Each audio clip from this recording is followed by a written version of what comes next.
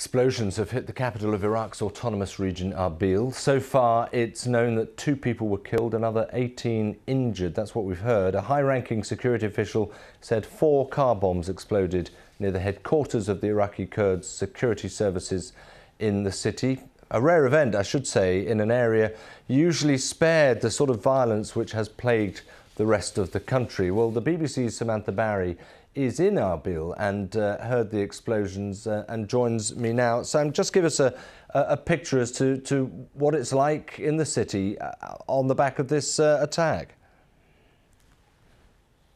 Well, as you said, it's a very rare event. Since I arrived in Irbil, a lot of the conversation I've had with local people is how safe this is as a region. I mean, the blasts today were the first to hit the city since May 2007. So just around 1:30 local time, as I was making my way to the centre, we heard an explosion followed by gunfire, and you could see the smoke in the background, which was about 2 kilometres from where I am. Now, what we do know is that at least 4 car bombs have been detonated near the headquarters of the Iraqi Kurdish security services.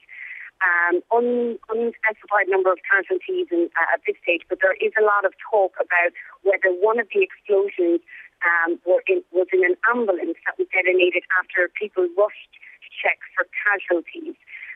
This region is relatively safe in Iraqi standards, so as I said, there hasn't been a blast since May 2007, and it's a very autonomous region.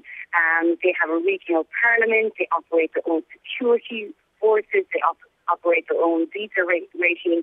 So now a lot of the roads around the airport, a lot of the roads around the capital have been closed.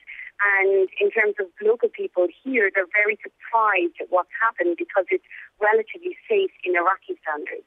Samantha, thanks very much indeed. Samantha Barry in Irbil for us.